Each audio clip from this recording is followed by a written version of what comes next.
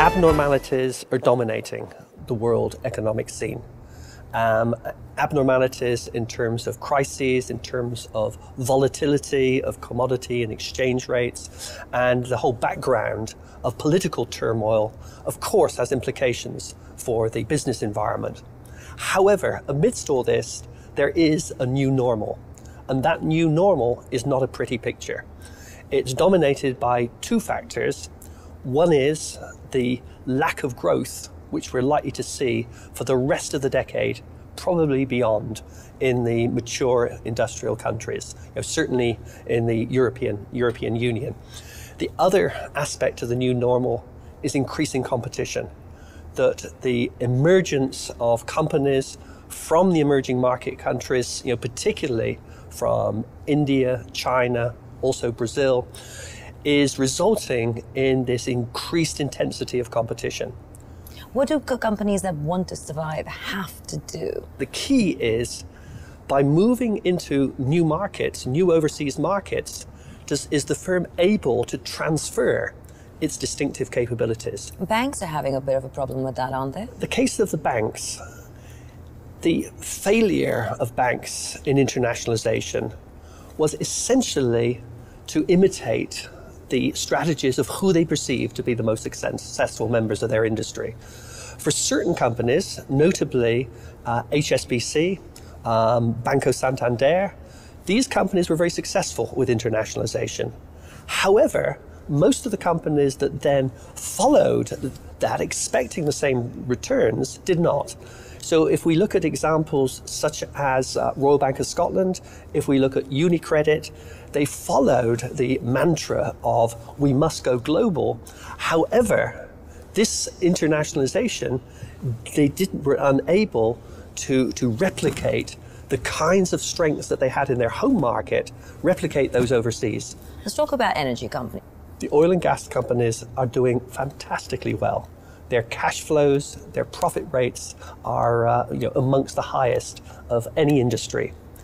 Yet strategically, I think they're in a pretty weak position.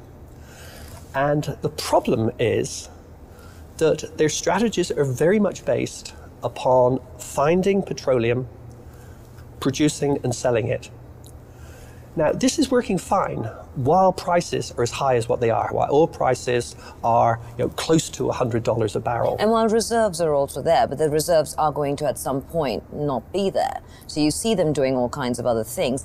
Is that enough? I mean, at the end of the day, are they literally doing what you say companies in this new normal should be doing, looking at their strengths rather than diversifying? Well, I think here is the problem, but for a different reason than what you're suggesting. And my point of difference with the point that you've made is that the world is in effect awash with petroleum reserves, both oil and gas.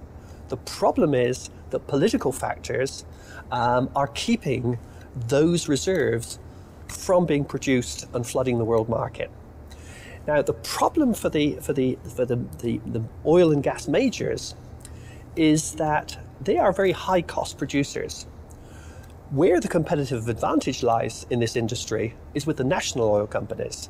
So if we take the top 20 firms in terms of reserves of petroleum, then there's only two of them which are Western oil and gas companies, and that is ExxonMobil and BP. All the rest are national oil companies. Nearly all of those companies can produce oil and gas at much, much lower costs than can the Western majors. What is the solution for them? The problem I see with many of the majors is they have strayed from their core strengths. So the core strengths of most of the majors are in technology and are in management. This is what they have to offer. The problem, however, is that many of them have outsourced a major part of their technology. So the result is that the national oil companies, the producer countries, they don't need the majors as much. What do they do then? How do they take their core and utilize it if they've already outsourced everything? I think they need to take it back. And I think, again, Eni is an interesting example. It has this vertically integrated natural gas strategy. It has its own oil service company, Saipem, and it is able to provide the technology. And I think the case of Libya is a very interesting one. Eni had very close relationships with the Gaddafi regime, and yet, after a hiatus of the revolution, it's back there. Its operations are very little affected by the new regime. Robert, thank you very much for that.